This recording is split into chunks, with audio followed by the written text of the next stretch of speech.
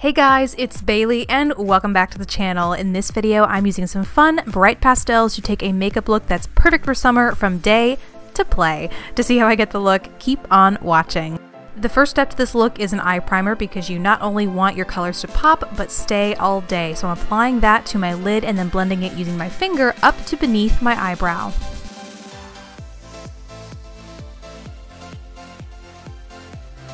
Moving on to the shadows, I'm taking a warm, matte, medium brown and running that through my crease using a fluffy blending brush to add definition and act as a blending medium for the shimmery shadows coming up next. For extra definition, I use the same shadow along my lower lash line. Up next, I'm using a flat brush to apply and really pack on a frosty white shadow with a blue-purple shift all over my eyelid, right up to where it meets the matte shadow I put in my crease. Then taking a metallic gold shadow and a small detailer brush, I'm applying that to both the inner and outer third part of my eyelid, making sure to leave the center blank. Then, kind of like I did with the matte shade in my crease, I'm taking that metallic gold and placing that along my lower lash line, sticking pretty closely to the outer corner. The last shadow I'm going to use in this look is an iridescent mint that I'm applying to the center of my eyelids using my finger to really maximize color payoff. Then I'll go in with a brush I used previously to help blend that in with the other colors I've applied on my lid.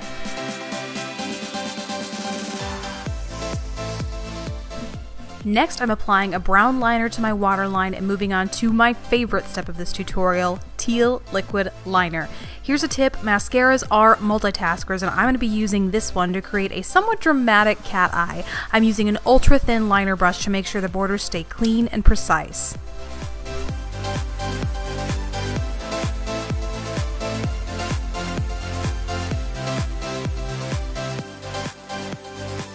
I'm layering this up a little to reach maximum pigment saturation, and I want to make sure to keep my line thick because the next step is to go in with a black liquid liner directly next to the lash line to help keep the eyes bright but defined.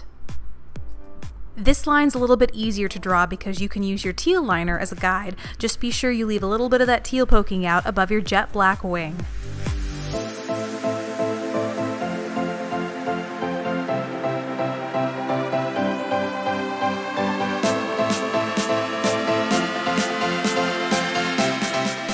Once the eyes are done, it's on to foundation, and I picked one that was pretty full coverage because the eyes are so bright and busy. I wanted to make sure that my face was a clean, flawless canvas. And because I don't want an under eye area that matches my liner, I'm using a few dabs of a full coverage concealer to eliminate any blue or purple tones under my eyes. Moving on to brows, you definitely need them for this look, but you don't want to overdo them. So I am using a very thin brow pencil and using short, light strokes to fill them in and create the appearance of natural looking hairs.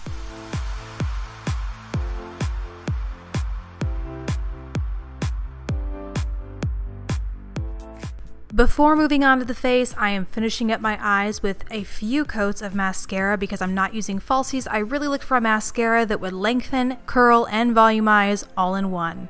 And I'm applying it to both my top and bottom lashes. On to the rest of the face. I didn't want to do a full contour and overwhelm the eyes with this look, so I'm kind of faking it and taking a cool mauve blush and applying it to the back of my cheeks, just beneath my cheekbones. I'm following that up with a light pink blush that I'm applying using the same brush to the tops of my cheekbones, starting from the outer corner of my eye, working my way back to my hairline. Next, to really make my cheekbones pop, I'm applying a highlighter, but to add a little bit of interest, I'm reaching for one that's frosty white with a light blue iridescence to complement the liner. I'm finishing this look off with a nude lip, and I chose a lip liner that's a little warmer to play off the golden brown shadows on my lid. I'm just lining the upper and lower lips before going in with a lipstick that's slightly more peach toned, and I'm applying it to the center once again of both my upper and lower lips to give them a slightly contoured appearance.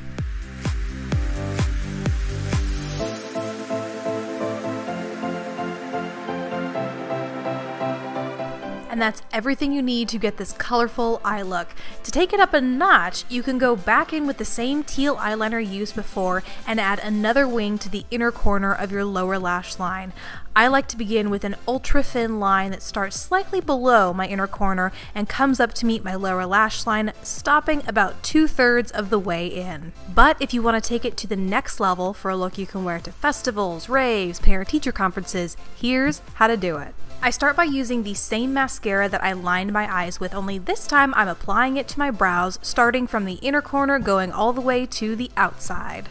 Next, I'm taking the same light pink blush I used as before, and I'm really packing it on not only to the tops of my cheekbones, but also running it through the temples really close to my hairline.